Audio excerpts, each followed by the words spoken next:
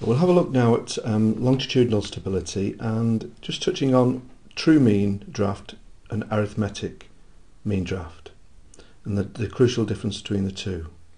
Well, the average mean draft, arithmetic average mean draft, is simply the two drafts forward and aft added together and divided by 2. And that's different than the true mean draft, because the true mean draft is the draft at the centre of flotation, and it's the only point about which the vessel, the draft doesn't change. So if we look at this drawing here, what's happening is the weight has been moved, and therefore the initial water line has changed. And you can see that going along this water line, this new water line, the draft is changing all the time. On our initial water line, of course, because we were the same draft forward and aft, it was the same draft all the way along. But now the vessel has had cargo operations, it's meant that the water line has changed.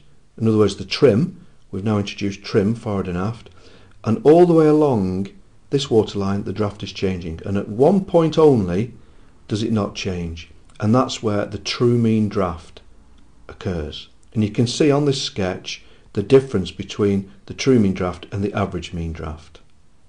Okay, so it's important that true mean draft, average mean draft. Okay, well, how do we get our true mean draft?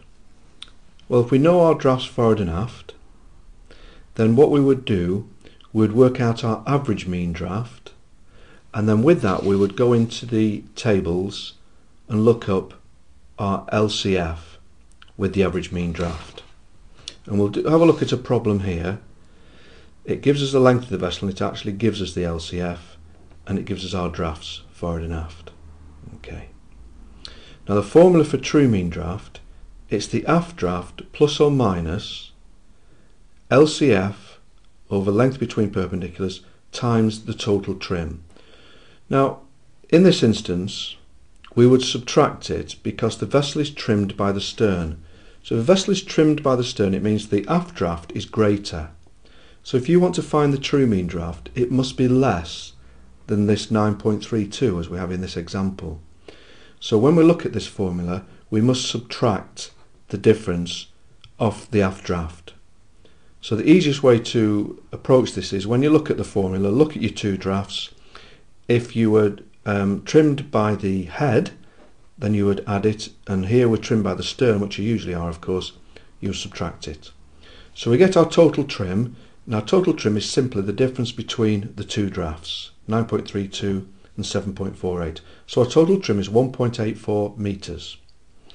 So to get the true mean draft, it's the average aft draft of 9.32 minus 66 over 130, which is LCF over length between perpendiculars, multiplied by the total trim. So what we're doing, we're subtracting from the aft draft a proportion of the total trim, and that gives us an answer of 8.386. So in this instance our true mean draft is 8.386. Now the true mean draft, as I say, it's the draft at the centre of flotation, and it's the only point where the draft doesn't change with trim.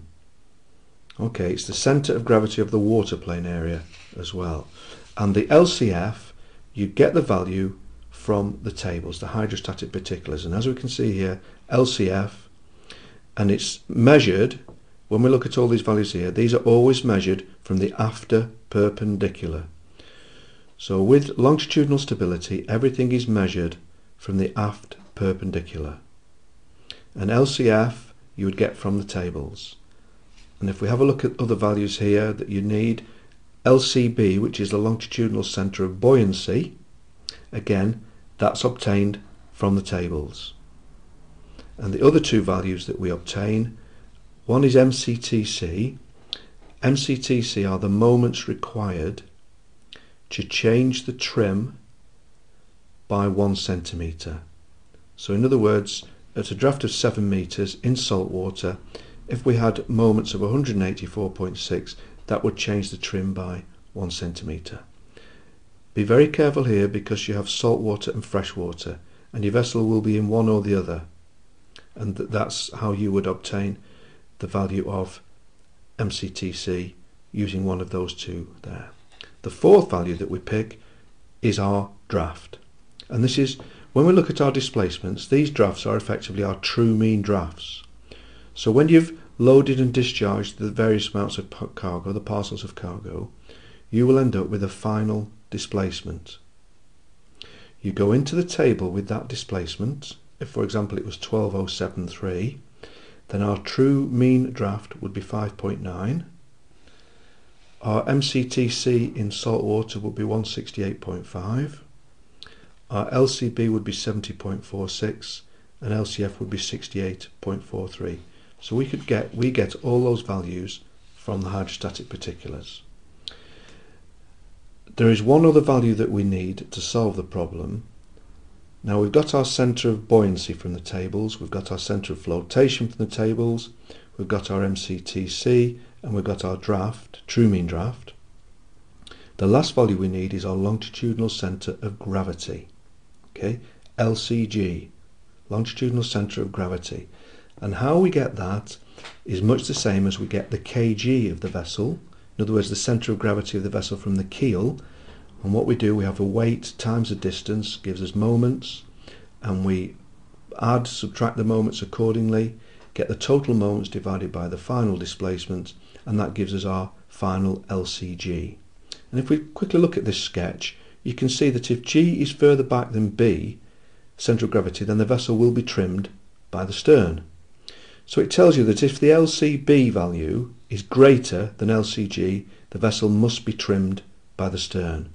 So if LCB is more than LCG, your vessel will be trimmed by the stern.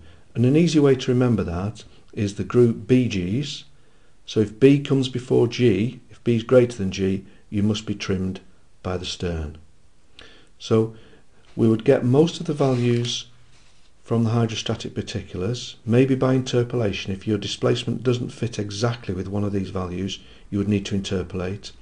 And the values we get: true mean draft, MCTC, depending on salt or fresh water, LCB, and LCF.